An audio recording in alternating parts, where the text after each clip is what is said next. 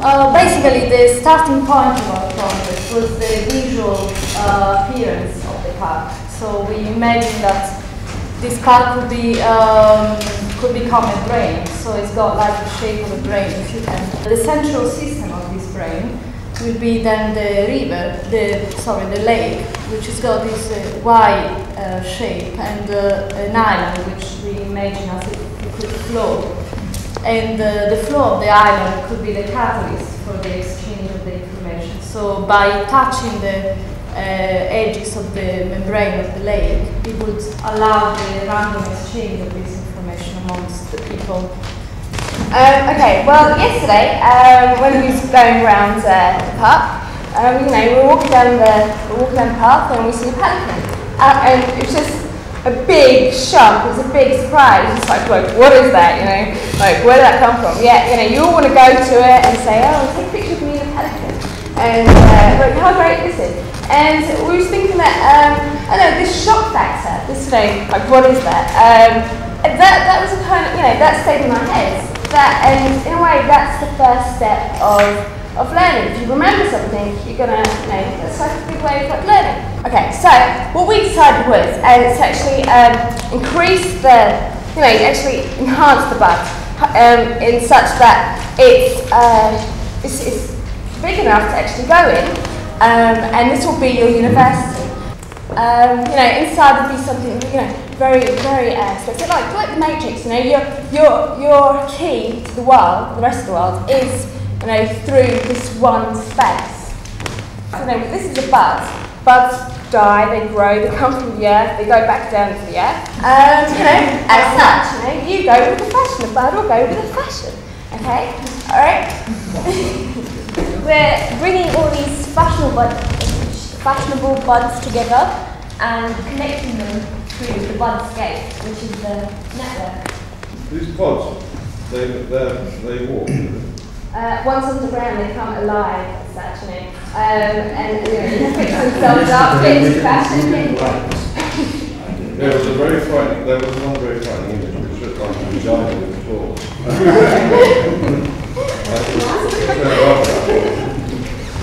If you stress the unit, then you know it's a unit. And that's, in a sense, a leftover of the institutional thing, which I'm sort of progressively dubious about this morning. I think that there's still the wish on the part of all the groups, to still have the institution. It would be interesting if the brief had been not St James's Park, but sort of London in general, or the country. I know it would be harder to understand why you identified it. But as soon as you put a perimeter around it, you effectively set up an institution. So something happens to me when I go through the gate, even if I'm not quite sure what it's going to be.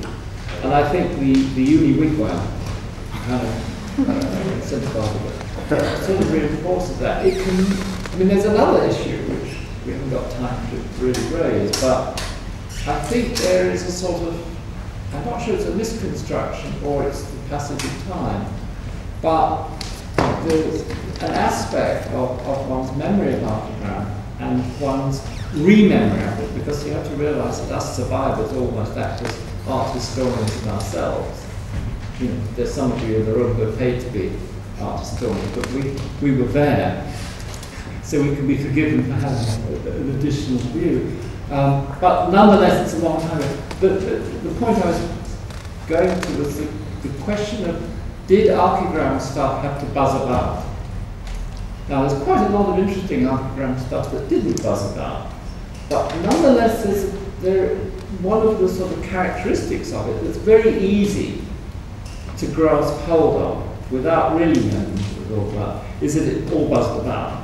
It was anti-architecture, number one. Some of it had rounded corners, number two.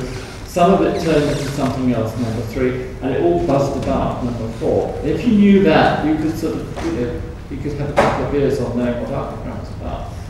Now, I'm being highly cynical here, because I think that the really interesting Archigram projects might have buzzed about, might have had legs, might have turned into something else, might have had rounded corners, but that was not the particular issue program to program, and that I think that an academic project just as real academia, the really successful institution, department, school, whatever, is the one that has more than one string to its bow.